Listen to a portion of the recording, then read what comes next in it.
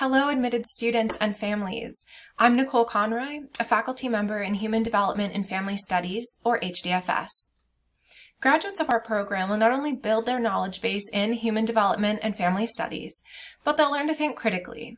They'll learn to communicate effectively with different audiences, and they'll learn to become socially responsible, ethical human services professionals that implement evidence-based practices to address social problems affecting individuals, relationships, and communities. A group of undergraduate research assistants and I recently partnered with a local domestic violence agency to help bridge research and practice.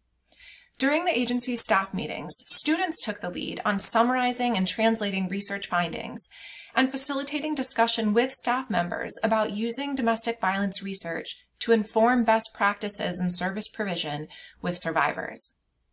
Another group of undergraduate research assistants designed and facilitated an interactive workshop for community members at a UVM-hosted conference, where they sparked discussion and reflection about healthy relationships using HDFS frameworks. One recent graduate traveled to Florida to attend the National Council on Family Relations Conference, where they presented research on young adult dating violence, and they had the opportunity to learn from leading family scientists and practitioners in real time.